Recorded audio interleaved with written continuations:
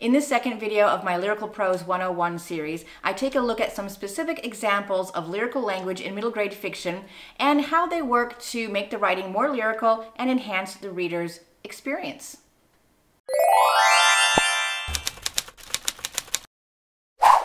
Welcome, writers. I'm Renee with the Lyrical Language Lab, the place for children's writers to learn all you need to know about rhyme, meter, and lyrical language.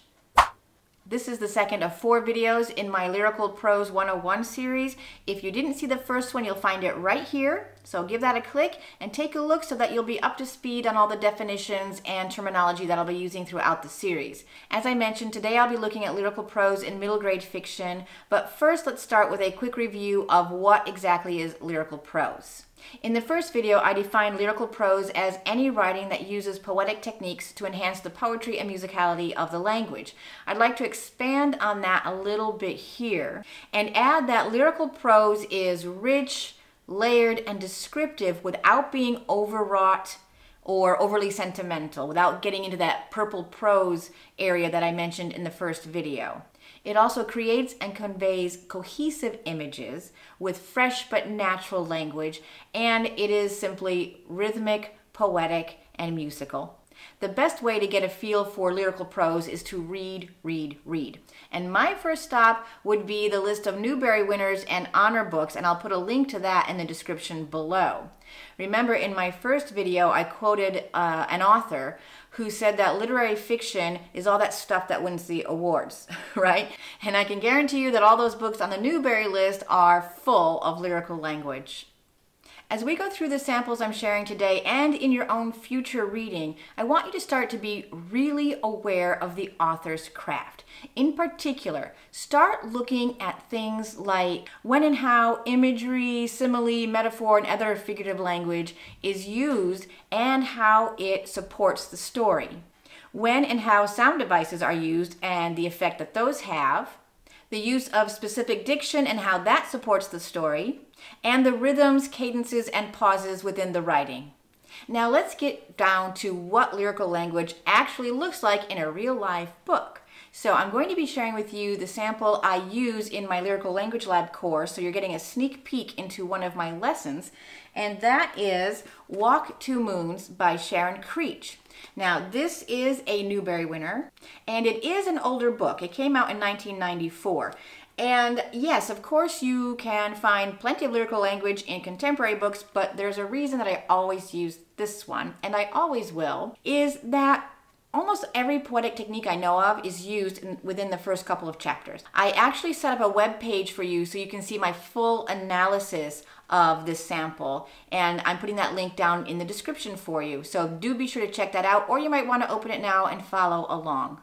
As you can see here in this full sample, I've got a whole color-coded extravaganza going on here, and all of those things are explained on the web page that I'm going to link to. So let's zoom in and just look at a few of these things. The first thing I want to point out in this are these red areas that are the imagery, figurative language, simile, and metaphor. Remember in the first video, I harped on the fact that our imagery needs to be cohesive and make sense for the story that we're telling. And Creech is a master at this. Walk 2 Moons is about a girl who grows up in Banks, Kentucky. We know she's a country girl, one, because she tells us so herself in the very first chapter. So look at these examples of imagery. She's in Banks, Kentucky, which is not much more than a caboodle of houses roosting.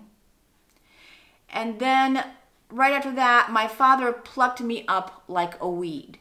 So this idea of a caboodle of houses roosting obviously is completely authentic to this country girl. It's and what a great word is caboodle, by the way. It is true to her experience. And the fact that her father plucked her up like a weed adds even more to that experience, her experience of growing up in the country. And that kind of thing just keeps coming.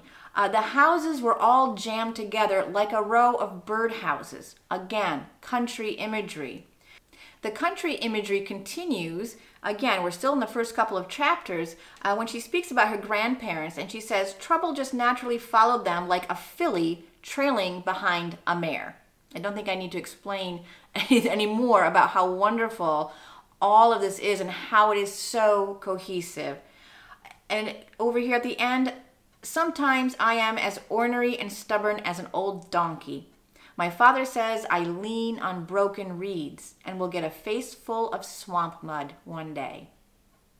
It's just fabulous. Every single image that I just read to you is about the country and just reinforces this girl and her experience and her character.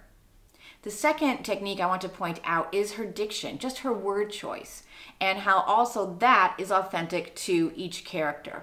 And these are the ones that are kind of fuchsia here. So we have Grandma and Grandpa, who are eccentric characters. And the first thing we hear Gramps say in this is, "We'll see the whole ding-dong country." They're going on a road trip. And then Gram squeezes her cheeks and says, "You're my favorite little chickabiddy." All right, where do these words come from? Only Grams and Gramps know.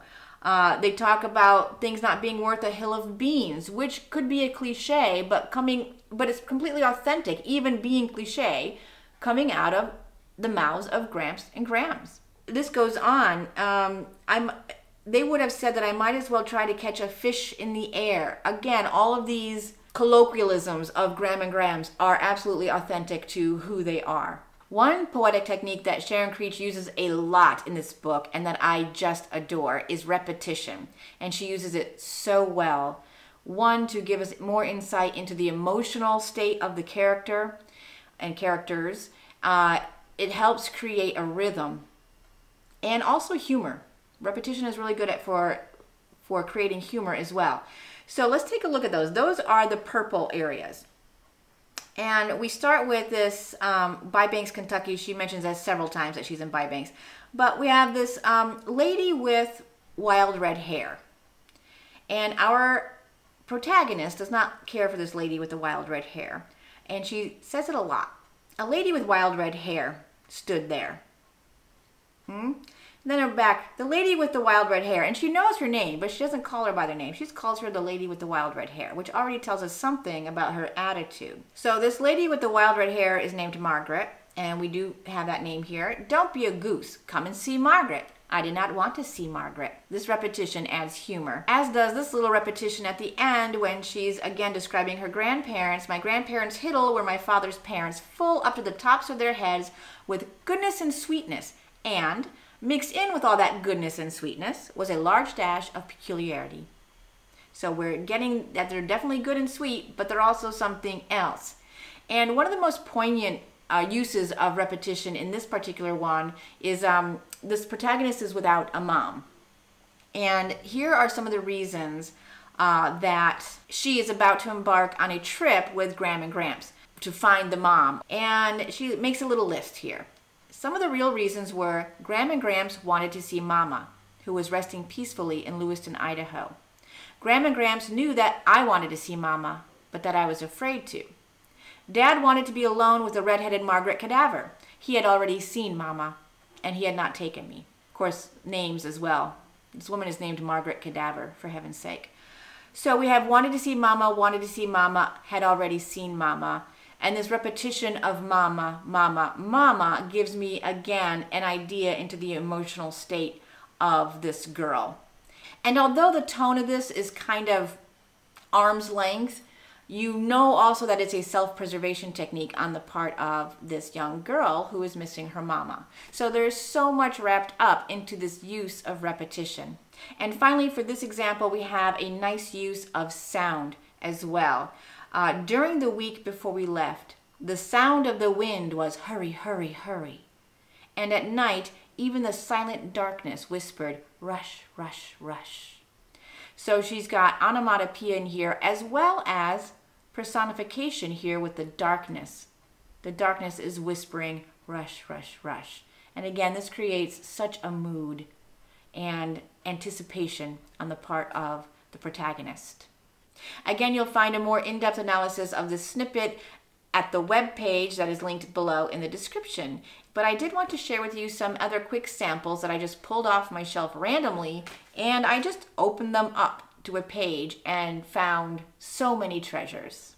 The first is A Corner of the Universe by Anne M. Martin. It's a book from 2002, and it did win a Newbery honor. And it's actually written in very simple language, but it's beautiful, and it's easy, and it flows so rhythmically, and it's all so authentic to the 11-year-old protagonist's voice. Even when we write in very simple language, there are always opportunities to surprise the reader with beautiful language. And in particular, I really enjoyed how she described time. There's been a death in the family, and she is describing the passage of time. And she says, "Time has been passing the way it did when I was 6 and got the measles and had to stay in bed forever."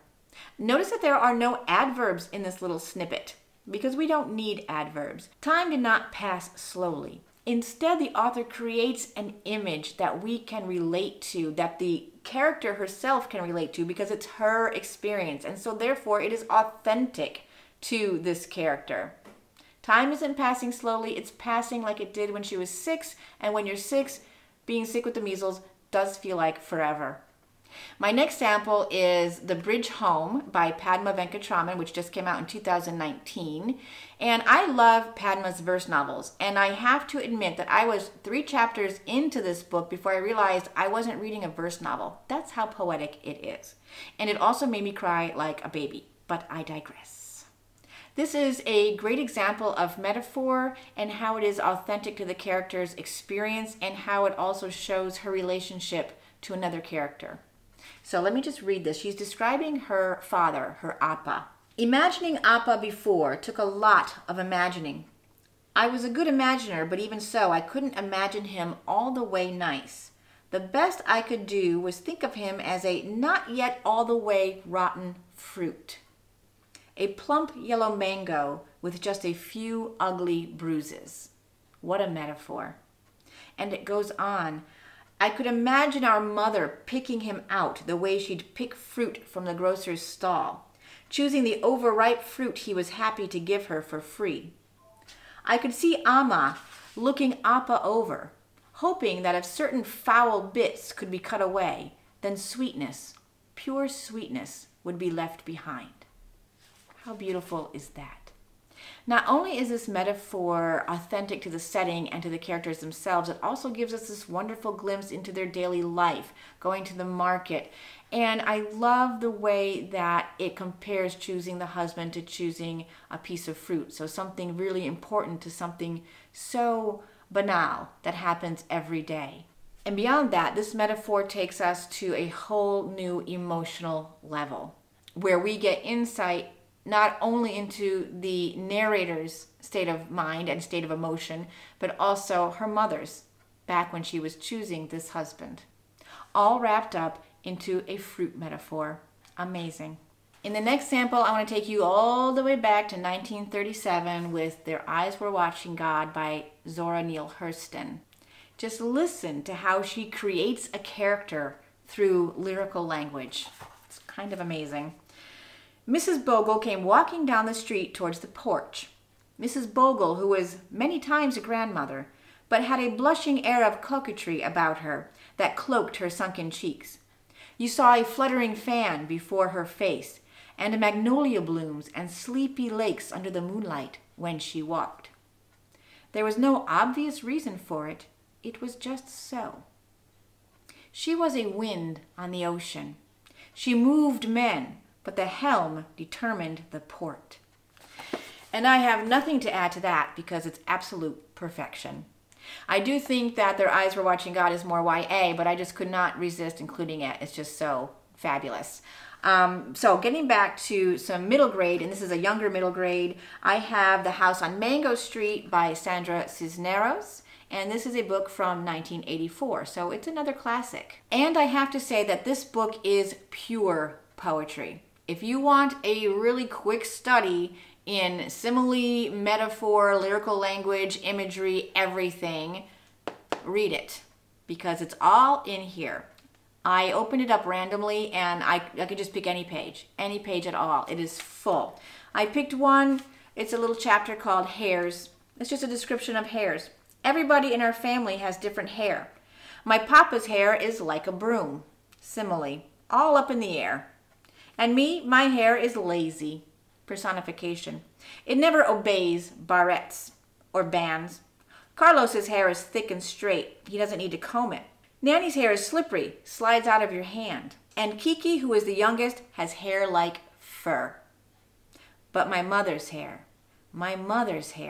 repetition. Like little rosettes, like little candy circles, all curly and pretty because she pinned it in pin curls all day. Sweet to put your nose into when she is holding you and you feel safe. Repetition.